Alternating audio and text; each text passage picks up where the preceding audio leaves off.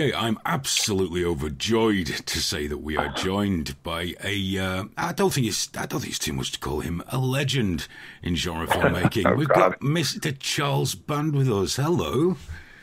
I don't know about the legend, but I appreciate it. I'm good. I'm fine. Here we are.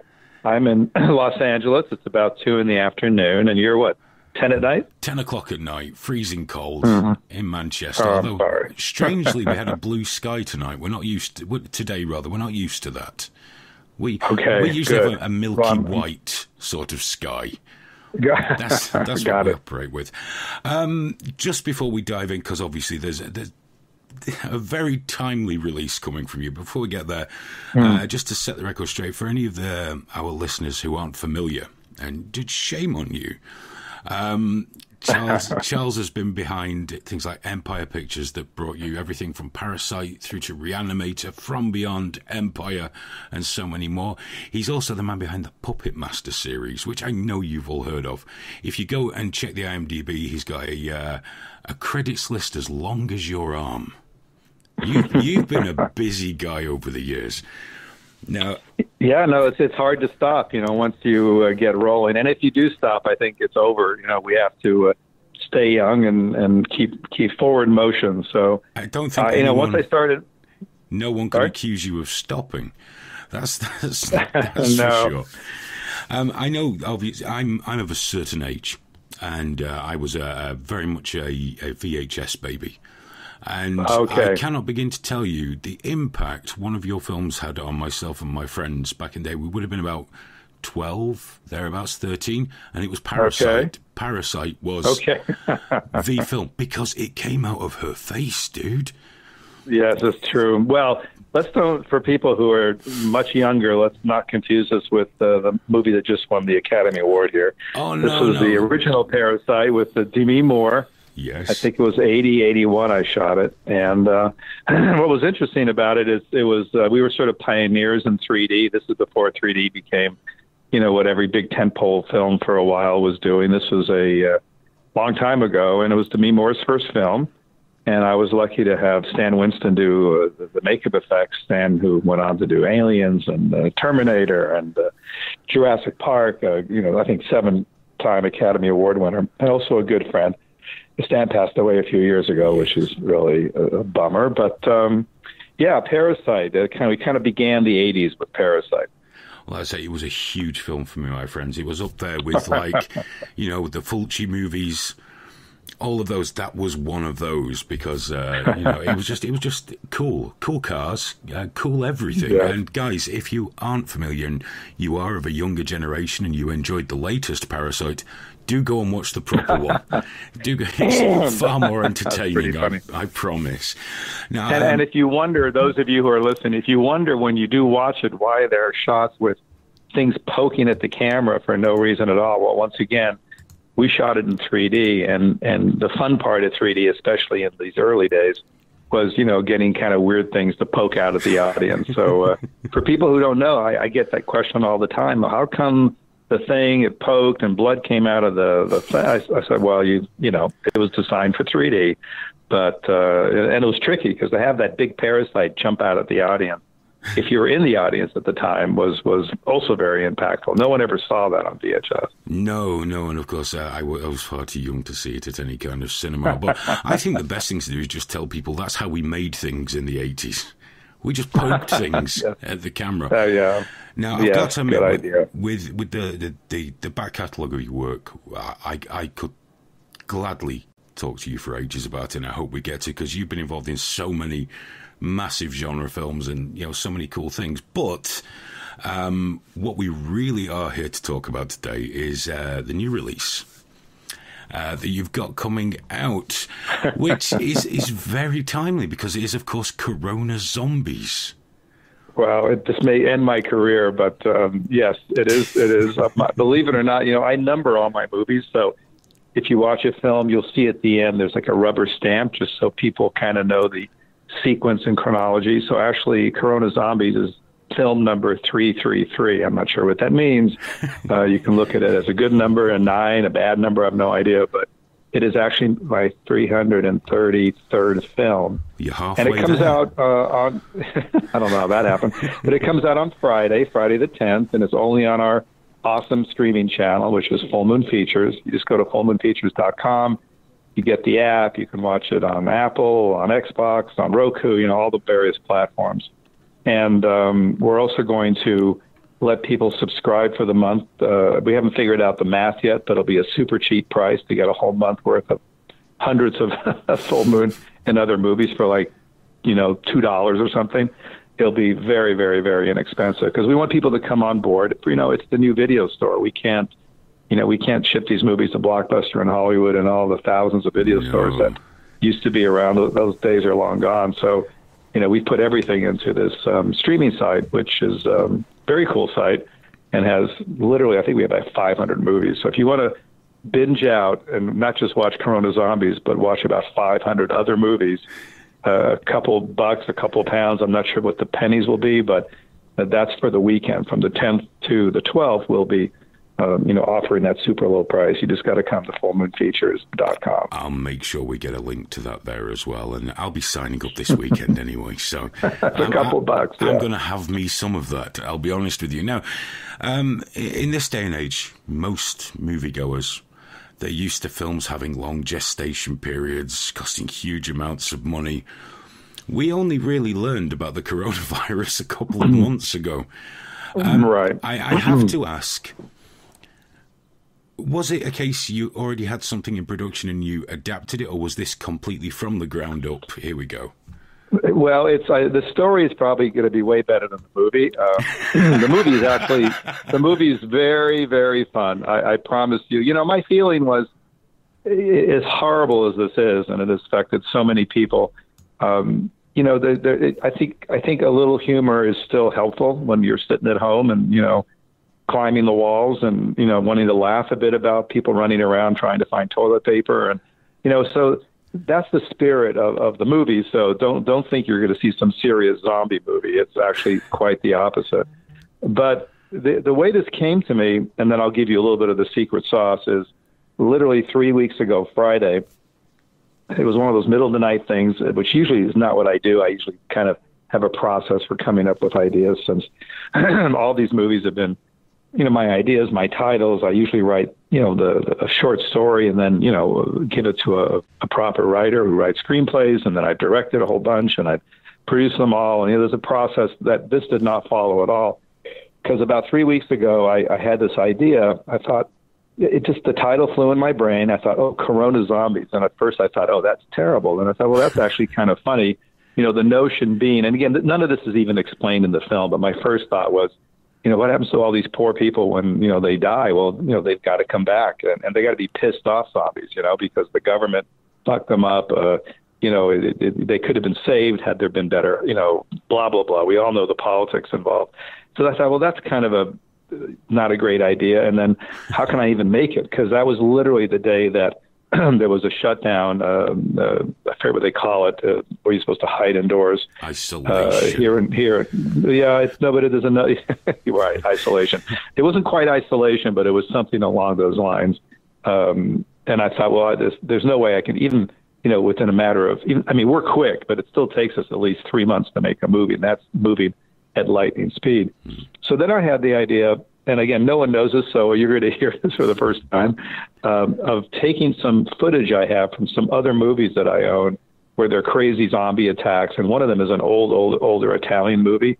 I won't reveal the name, that has some of the best, funniest, bizarro scenes in the world. I thought, well, let me do a sort of a What's Up, Tiger Lily, and wipe all the soundtrack clean, create a new story, maybe some bookend material, and then just make it very funny and topical. So that was sort of the idea. This is, again, barely 3 weeks ago. And then as this process sort of evolved, I thought, well, no, that's good, that's funny, but that can't be the whole movie. I need to go out and shoot some footage that people will relate to. So I came up with this idea, and I want to blow the whole film, of this real ditzy chick who's really uninformed, and she's on the phone with a friend. She just came back from the market. She turns the news on, doesn't quite grasp how severe it is. realizes that's why she couldn't get supplies, why she has no more toilet paper. Anyway, I shot what the equivalent of about a quarter of an hour of edited footage. That is the bookend and interstitial throughout this movie that then combines old zombie movies, another movie I made called Zombies versus Strippers. It's kind of a weird, very funny minestrone of... there's a story. I mean, there's a beginning, the middle, and the end, and I don't want to blow too much of it. But from an idea, we had this. We wrote it. I shot the material, and then by the end of last week, we had the thing edited, and it'll be finished in 2 days. So from literally concept to the release this Friday, April 10th. It was 3.5 weeks. I think, again, a lot of younger listeners won't realize that's real old school sort of exploitation tackle, isn't it? It's fantastic. Right, we'll shoot it a bit. We'll get some of this stuff we've got, and let's just get it out there. Let's get it out exactly. there. And it's actually. I don't want to put it down like it's terrible. It's actually very funny. We have some great writers. The voices I can't reveal who, but we have, people who work for Disney and Warner's who they're all sitting at home, and I'm friendly with a lot of these people. So we reached out to some of these amazing voice actors to re-voice these characters with very funny, modern, silly, crazy dialogue. So it actually is, of course, I haven't quite seen it soup to nuts, all finished and polished. The movie won't be finished for 2 more days. But going through the process piece by piece has been, if nothing else, entertaining. And I think it's actually going to play really, really well because it's just out there, ridiculous. I think people are going to have fun watching it. It certainly sounds like it. Now, I think it'd be wrong. Obviously, we live in an era where people are so desperate to be offended that everything will offend. They love it. They can't get that. It's the new crack. It's right. the thing. How much backlash have you already had? We've had. I would say, there's a bunch of haters out there. I think the best email I got, or text message, or not, it was a tweet. Someone wrote, "You insensitive fuckwit." So there's no question. There's some haters out there, but I think I'd say maybe a third of the people, the responses we've had, have been not good, and about 2/3 people saying, "Oh my God, please let me! I need a laugh. This is ridiculous. I haven't left my home in 3 weeks." So, but I think there's a percentage of the people who think we're nuts and are not happy with us making this movie that think that it's a straight up horror movie, which it isn't. It is an absolute, no question about it, kind of comedy that I think handles things in the right way, and I think less people will be offended. Well, of those who are unhappy when they finally see the damn thing. So, but listen, once again, I tell people we're making, and here's the key word, exploitation movies. Yes. That's kind of what we do. Oh, trust me, the audience for this will get that. There'll be no offended people among the listeners here. I promise. I think you're right because let's face it, every zombie movie is horrific. People coming back from the dead and eating people. It's like, well, wait. What are these regular zombie movies? So, heartfelt and easy. Anyway, whatever. We'll see what happens. But isn't the best thing though that 1/3 will drive sales like crazy? I don't know. It's interesting. It really is a new world. Even though streaming is everywhere, it's not like a new deal. Here we are, a very small company. My hope, is I've never been driven by, I want to make a bunch of money. I've had good years and I've had terrible years. And when direct-to-video or rental video died all over the world, that was almost the death knell for our company. And many other people went out of business, and we hung on. And thank God things are turning around. But when you really think of it, for us, it really is the new video store for literally a couple pounds, whatever the number is. And yes, when it goes back to its normal pricing, it's still $6. So. This is not an expensive affair to be able to access by the end of next month, I think 700 movies. And we release 3 new movies every single week. So, we've acquired great movies from Italy, from France. We have, of course, our own movies. We have different collections. We have some sexy movies. It's just a great site for a couple bucks. Let's be honest. I think everyone has to ask themselves, do their kids really need Disney Plus? Or do they need access to all the Puppet Master movies in one place? Right, and I some know what the very, answer is. very, yeah, well, that's true. But there's so many other movies. I mean, we have, Lucio Fulci. We have so many collections that we have on this channel that you just, there's no way you could get bored. And yeah, Disney's fun too, but I can't watch it. I mean, there's a few good shows, other movies I've seen, and they've got 8 trillion subscribers. We have, I don't know what we have right now, like 4,000. I mean, we're like babies. We just launched it 6 months ago, but it's a treasure trove of all sorts of exploitation fare going back from the 70s. And again, we have all these new releases, and then we're making our own movies now, new full moon movies. We have essentially the 12th Puppet Master we've been working on for a half a year called Blade, and that's finally going to come out in May. And, we're going to shoot a new Subspecies movies for those of you who follow the Subspecies series. We're going to shoot in Croatia. And, so we have very ambitious films of our own, full moon films, but there's a lot of other movies up there. And there's quite a few. When I say sexy movies, these are, dating back to the 70s even, movies that were well appointed, that were erotic, but, nothing really hardcore, just erotic films, beautiful location, real funny premises, bingo, beach babes movies, and, all that fare that did really well in the 90s, that they're almost impossible to find now for whatever reason. They sort of disappeared when the video stores closed down. So we have a fair share of a lot of, adventurous erotic movies like Femalien and The Exotic Time Machine and The Erotic House of Wax. I mean, come on. What more could anyone want, right? Exactly.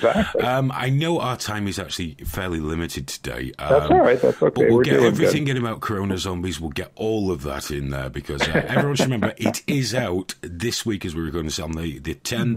This Friday. This Friday. They've not finished it yet. They're going down to the wire to get this to you this week. We will literally overnight, whatever it takes to get it up on our channel. I won't bore you with the technical stuff.